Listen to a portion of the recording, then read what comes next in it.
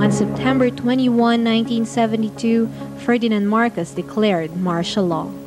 I have proclaimed martial law in accordance with the powers vested in the President by the Constitution of the Philippines.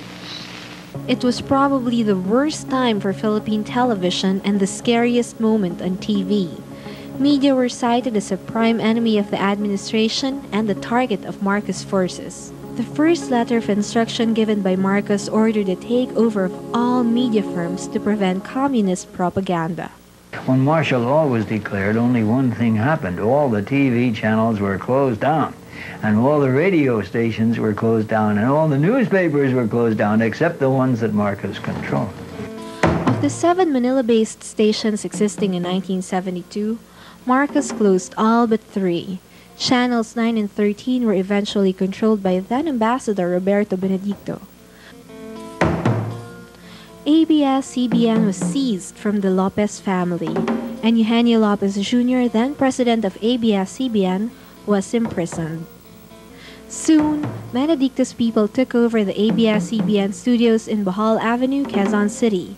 His employees moved in, and by August 1973, KBS was broadcasting on all ABS-CBN channels. A year later, KBS General Manager Salvador Buddy Tan reopened Channel 2 as the Banahaw Broadcasting Corporation. One TV spectacular after another proclaimed that all was well in the Philippines. The 1974 Miss Universe pageant, the 1975 Muhammad Ali-Joe Frazier heavyweight fight, and the 1981 visit of Pope John Paul II.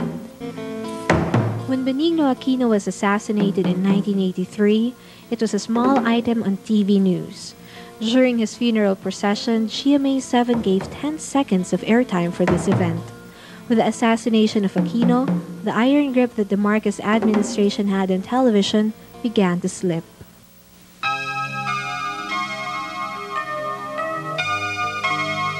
Suddenly we had EDSA, and there were 5 satellite transmissions going out from the Manila Hotel over which he had no control. And everybody was watching EDSA, New York, San Francisco, Tokyo, Buenos Aires, Paris, London. So after 4 days, Reagan said, "Boy, you've had it. Go out and get into that helicopter." So he did. On February 24, 1986, MBS4 went off the air during a live news conference in Malacanang. The network was eventually taken over by rebel forces. J. Calmeda Lopez, former general manager of ABS-CBN, took over the station and cajoled the MBS engineers to put it back on the air. One by one, political figures trooped to the station to say a few words on cam. When the time came, it was television that first broke the news to the Filipino nation. Freedom was back. The military revolt backed by civilians ended a 20-year reign of dictatorship. It led to the restoration of the country's democratic institutions, including the TV stations. Eugenio Lopez Jr. returned from exile in the United States. ABS-CBN made a comeback and resumed broadcasting after 14 years of forced leave. RPN9 and IBC13 were sequestered by the government. To date, RPN9 remains as a government-owned and operated station. ABC5 was able to return to the television front and bills itself as the fastest-growing network.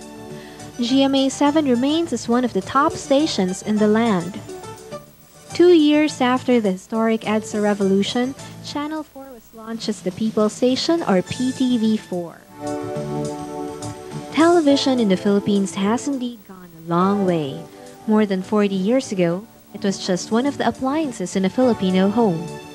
Today, it's considered as the most pervasive and the most influential mass medium in the Philippines.